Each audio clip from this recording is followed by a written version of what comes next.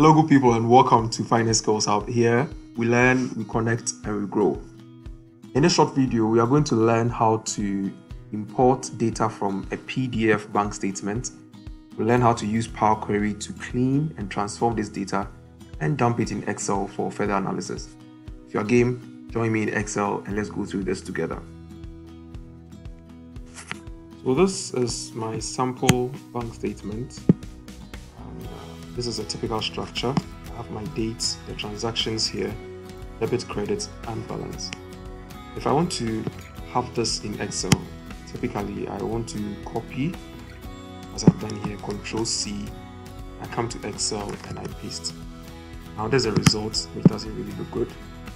A better way to do this is to go to Data, okay, and in the leftmost part of the ribbon, you see Get and Transform Data. So this is Power Query. You can use Power Query to connect to any form of data, be it PDF, online, workbook, folders. For this purpose, in a recent version of Excel, you should be able to connect this to a PDF. And so that's what we're going to do. So I'm going to connect this to a PDF and I'm going to direct it to where my PDF file is. This is my PDF file. I'll choose import. What is going to happen is that it's going to take this and load it into Power Query. I'm greeted with this dialog box which gives me a preview of the content of my PDF. So usually if you have a lot of tables, you see a lot of tables here. You also have an optional page view which brings the tabular view and other elements of your PDF. So for this purpose, if you preview and what you are looking for is displayed, then you can proceed with that selection. So I have this, which is good enough. I'm going to choose Transform Data to do some cleaning on this data. So I choose Transform Data. It takes a while and then now I'm able to see the data in my Power Query. So this is how my data looks like. So I have my dates here, I have my transaction here, description, my debit and credit. So at a glance, you realize that there's some work to be done here. Now, the first thing you're noticing here is my dates are sitting aligned to the left. Ideally, dates should be sitting on the right. So we need to change the data type for each of these columns here to agree with what we want. Now, if you look in the top left corner, it's reading ABC. You click here and then you convert it to the data type that you want. So I'm going to click and then change this to a date. It will prompt me that am I going to replace the step or I want it to add a new step in the transformation. The idea is that when you bring in data, Power Query already executes some automatic steps to clean the data. Okay, so when you are adding a new step, you decide whether you want it as a new step or you want to replace one of the automatic steps that it executed earlier. So for this purpose, we want to replace this, so I'll choose Replace Step and I get an error. Now, let me explain why I got this error. My Windows setting for dates reads month, day, year. In this PDF statement, the dates came in as day, month, year. So if I force my Windows setting on this, it's not able to interpret it well, and that's why I get an error. So let's step back and see whether we can get this to convert to month, day, year. So if you have a situation like this, and because these two columns are the same, I'm going to apply it to these two. What we are going to do is we come here, and instead of choosing a date directly, we go to using local. It allows you to choose a specific date format for this transformation. So I'm going to So I have this dialog box pop up and I'm going to choose the data type as date. Okay. And as I said earlier, my setting is English United States.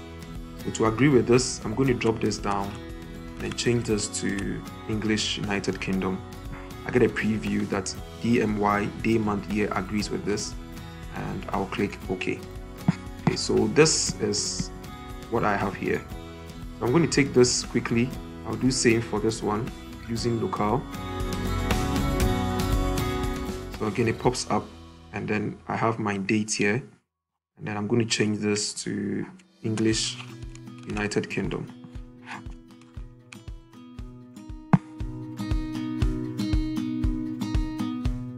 Okay, so now these dates are okay.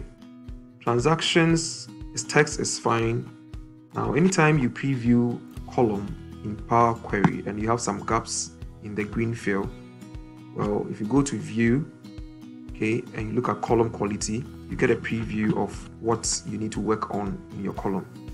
Okay, so for this, we need to make sure the numbers here sit to the right and also convert the null values to 0. Okay, so I'm going to select the credits and also the balance here and also the debit. These are my number columns. Now you observe that if you look at the balances here, there's a space between the 1 and 0. This will not be okay. So what we are supposed to do first is to highlight, replace values, okay, the gap there with nothing. So value to find is a gap. I replace it with nothing on this. So that is resolved. The next thing I'm going to do is to right click and replace the null values. So null again with 0. So I get my numbers to work with. And then finally, I'm going to change these to whole number. So change this to a whole number, change this to a whole number, and then finally change this to a whole number. So Power Query allows you to do some cleaning, and the idea is that when you do this cleaning once, you don't have to do them again. If you connect to subsequent bank statements that has the same structure, it will pick these transformations and execute them automatically when you click refresh. So we are done, and what we are going to do here is to dump our work to Excel. I'll come to home, close, and node 2. There are various options here. I can dump this as a table, as a pivot table, report, pivot chart. For this purpose, we'll dump it as a table. So I'll click OK.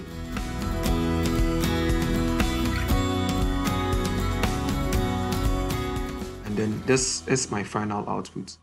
So when it comes out like this, I can even highlight this, Ctrl+Shift+3, and I get a proper date format. Now, let's see what happens when we add September's data to this. So here, the earlier transaction that I worked on was this one that gave me only August. Okay, and here I've been able to dump this into Excel. So you observe that the last entry here is 31st August. Now, I have August to September.